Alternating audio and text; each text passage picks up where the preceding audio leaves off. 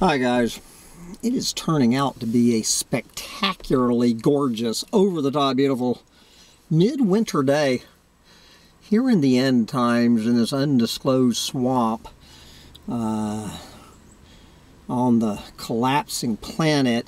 And so it is a beautiful Monday morning here, another beautiful Monday morning, and that would be Monday, January 18th, 2021.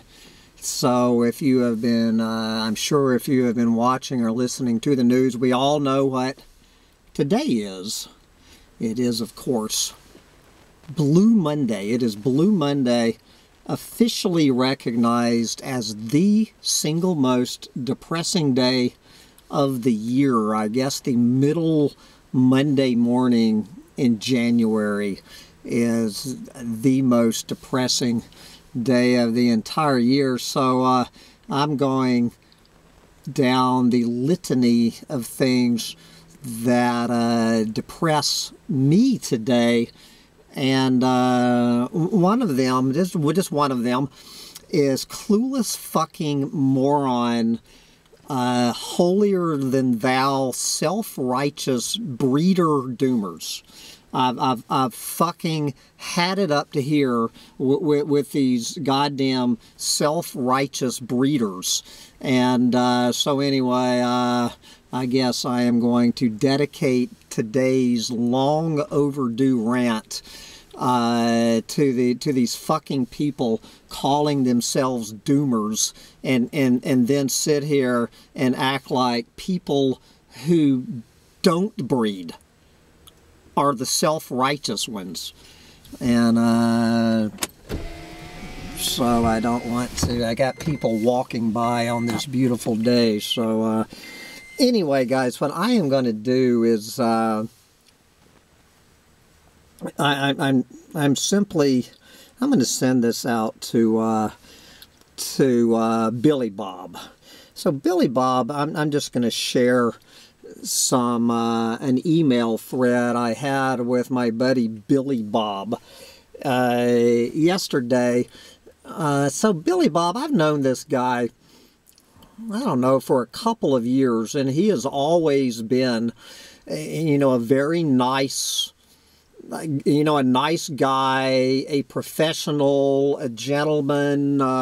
He clearly is not a clueless moron on every level except possibly one. So when I get this email from Billy Bob yesterday, I just take it on face value. So this is what Billy Bob says to me.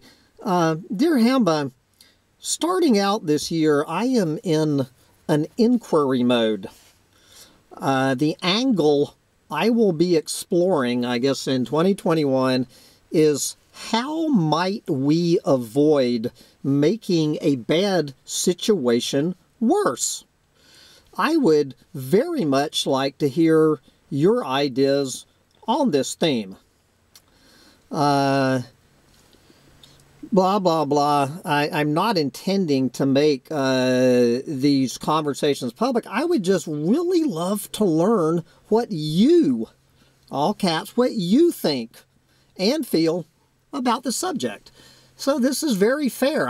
This nice guy who is just coming out here asking me how I feel about this subject. He is asking me an honest, heartfelt question. So I just give him my honest, heartfelt answer. I told him I would be happy to, to talk about this with him, but my two-word answer to your question: don't breed. And of course, when I said that, I forgot that Billy Bob was a doomer breeder. So after telling me he would very much like to hear from me on this theme, and I would just really love to learn what you think and feel about this subject, this was the answer I got from my answer back to him. Don't breed? Question mark, exclamation mark, question mark. You've got to be fucking kidding me. Really? 3 question marks. What part of overshoot and inevitable die-off don't you get? Do you honestly believe there is any chance whatsoever that billions of people won't die in the coming decades or two, regardless of however many or few babies are born this decade?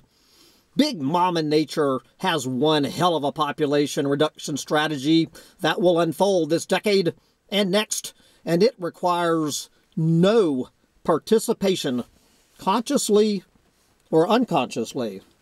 All right, so Billy Bob wants to know what part of overshoot and inevitable die-off does Hambone Littletail not get? My response to Billy Bob was, I am more sure of it than you are, which is why all you can do at this point to personally reduce the suffering is by keeping your pecker in your pants. And so I sent that one off. And let's see, this is part of what I got back. The idea of people, quote, reducing suffering, unquote, by not having kids is just plain silly. Shit's gonna go downhill way too fast for that. Blah, blah, blah. Let's see. I see arguing for voluntary population reduction similarly to the argument that everyone should become vegan. It is demonstrably true. It would make a ginormous difference, and it is theoretically possible, and it is totally admirable for those who choose to not have children or eat meat. Blah, blah, blah. But if I and everyone I know and love are likely to be dead in 20 to 30 years, and we're going to talk about this more in a minute, it just feels better for me to not be judgmental towards those who make different ethical choices than I do. So, all right, this is Billy Bob, who it just feels better for this self-righteous fuckface to not be judgmental towards those who make different ethical choices than he did. You know, he made the ethical choice not to keep his pecker in his pants. Blah, blah, blah. Let's see. The idea that meaning the idea that not breeding reduces future suffering is weak on evidential historic grounds. Yes, blah, blah, blah. But again, the real purpose of anti-natalism as a moral position is to feel good about yourself when you look in the mirror. Yes, and that's about half of his comment. And here is my response. Billy Bob, I did not realize you were looking for an argument or even a debate.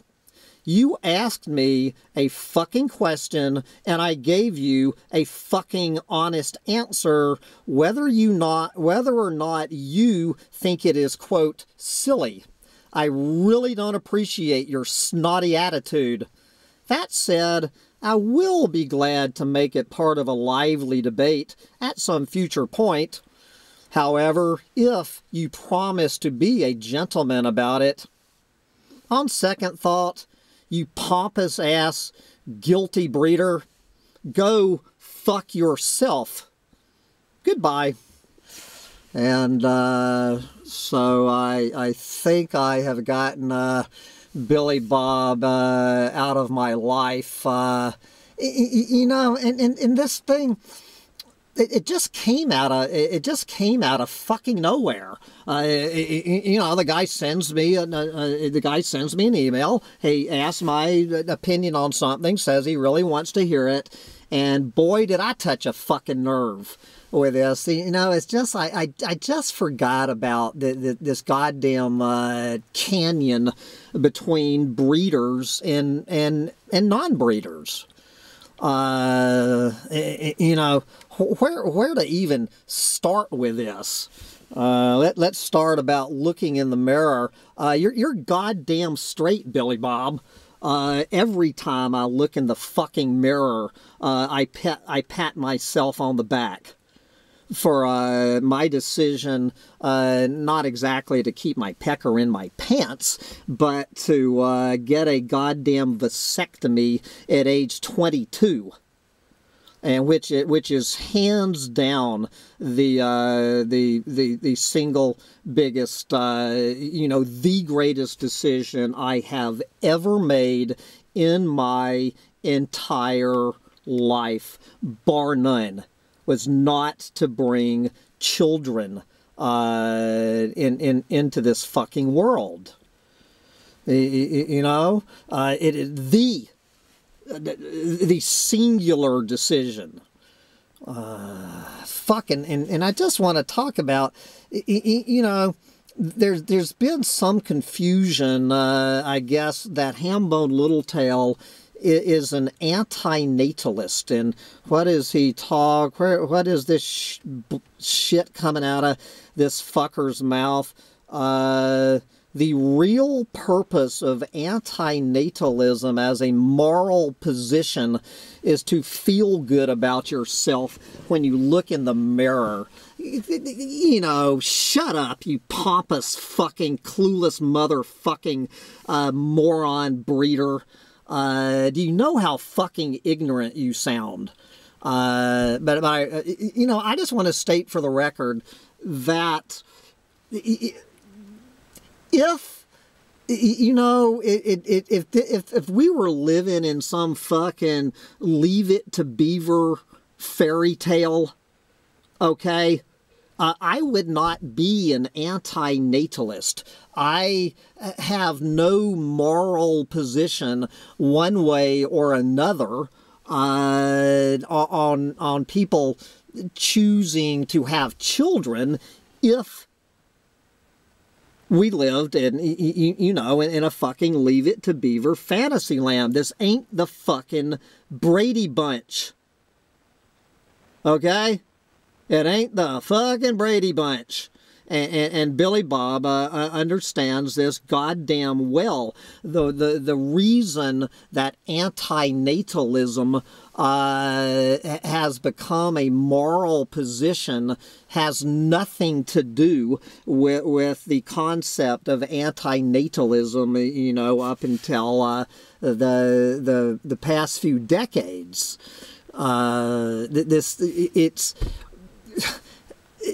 This is not a, these statements are not contradictory.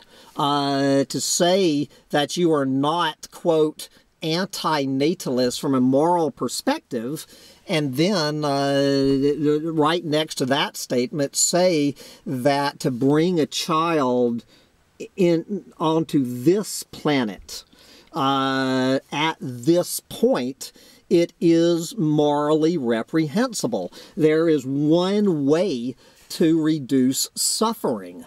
There is one fucking way to reduce human suffering that we can still do. I agree with Billy Bob's no fucking shit Sherlock conclusion that, you know, from the big picture, whether or not a few eco-Nazi, collapsitarian doomers, whatever, exercise their personal God-given right to keep their fucking pecker in their pants,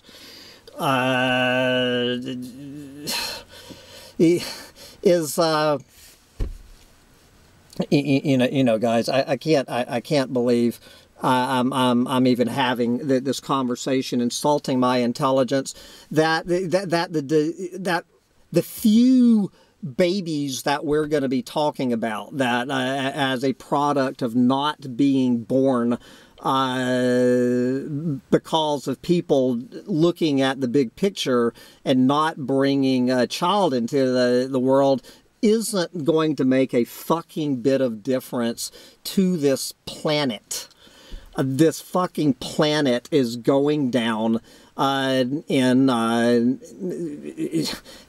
we all know it. This planet's going to hell in a handbasket. Billy Bob knows this as well as I do. And so that is why there is one consumer and lifestyle choice. Well, this is a lifestyle choice that we, by we meaning humans, and meaning humans that are still of breeding age, there is one thing we can do to reduce suffering, and that is not to commit child abuse on an unborn child. It will reduce the suffering of any child coming in to this hellscape known as the 21st century. A child who is never born cannot suffer. It's that simple. I don't know what this clueless fucking moron does not understand about the fucking statement, a child who is never born will never experience suffering. A child who is never born will never eat one of our fellow earthlings. And just a quick aside on this veganism thing. I actually, if I had had this conversation with this clueless fucking moron, which obviously I'm not going to have, I was going to bring up as kind of a side note, this whole argument on veganism. I am not a breeder, but I do eat my fellow earthlings. I've had many rants on this. There is one reason that I continue to eat my fellow earthlings, is because I am clearly not as spiritually evolved as vegans. Okay, I completely cheer on any vegan taking the moral position, the moral, ethical position that they choose not to directly eat their fellow earthlings if your fellow earthling is described as another species of animal. But I'm not going down that one. I clearly fucking admit that I am not as spiritually evolved as you fucking vegans. Okay? I'm guilty as fucking charged. If I had never been fucking born, I never would have eaten one. I would have reduced any suffering I have ever caused to any one of my fellow earthlings is because I was born. All right? Just cut the crap. That's the fucking reason. That anybody on this, every single one of us, any suffering that we have inflicted on ourselves, on other people, on our fellow earthlings, on our own children and grandchildren, whatever, is the fact that we were born. We are fucking humans. You know, I've told this story before about about this woman down in Ecuador that I was running around with. She's a beef eating SUV driving planet-eating whatever, you know, down there in Ecuador, and I got into it with her, you know, poking fun at her mostly, and she said, "Dude, shut the fuck up. I am not a breeder. I can eat fucking T-bone steak and drive a fucking Hummer till the day I die. And when I die, the carnage I am inflicting upon this planet dies with me." And you know, this dude Billy Bob, I was sitting around listening to to a video. Him talking in a video. It was like this hour-long video, you know, talking, droning on and on and on about all of the no-shit Sherlock stuff about why we're so fucked. Just going down the laundry list, kind of a "we are so fucked" 101, I guess, for people just coming down this rabbit hole. You know, it was like nursery school for me, but you know, I'm cheering on the man for, you know, for bringing this information out for the people just going down there. And in the middle of this hour-long video with all his fucking charts and graphs and photos of destruction, he just like drops in the middle of this hour-long video. He says, he points out, this guy's about my age. I think he's probably in his 60s.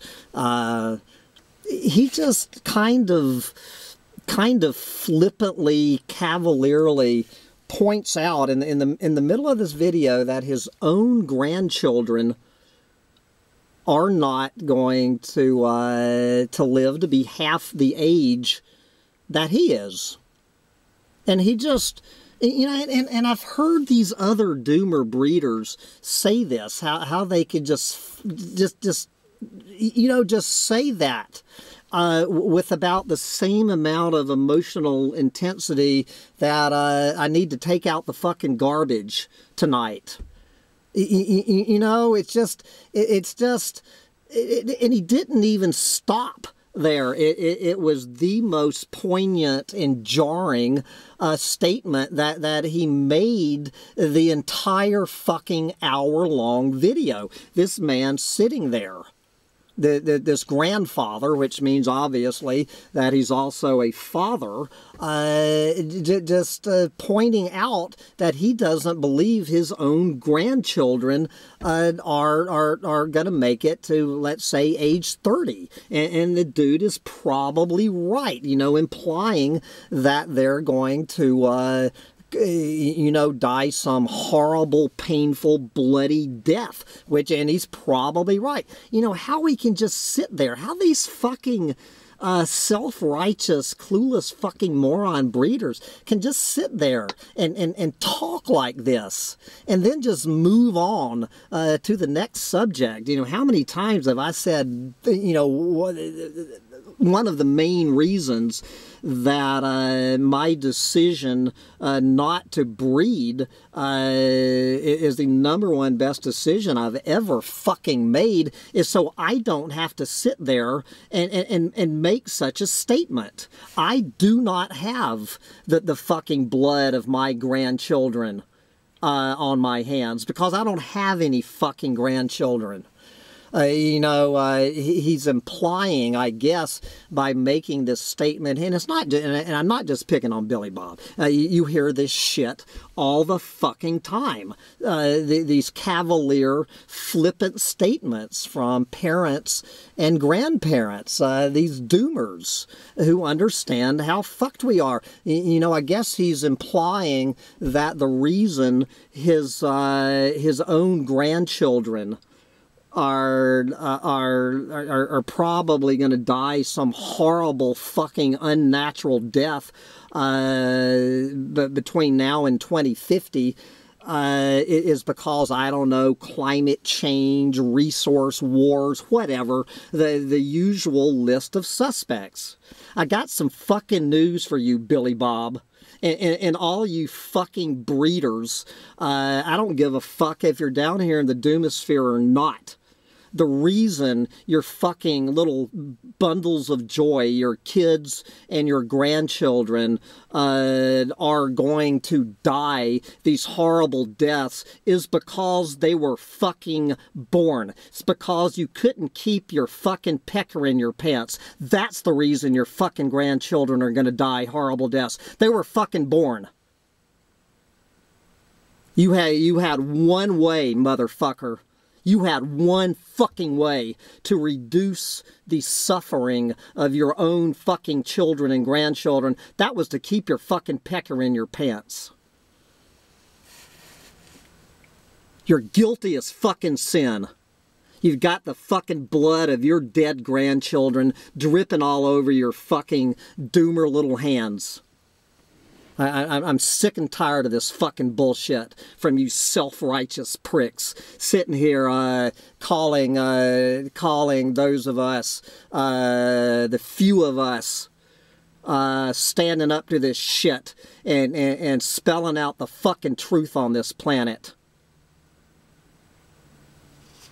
There's one fucking way to reduce suffering on this planet, and you fucking blew it, dude. And you're guilty as hell, and you fucking know it. And by trying to push your fucking own personal guilt about your own grandchildren's death on people like me, it ain't gonna fucking wash, motherfucker.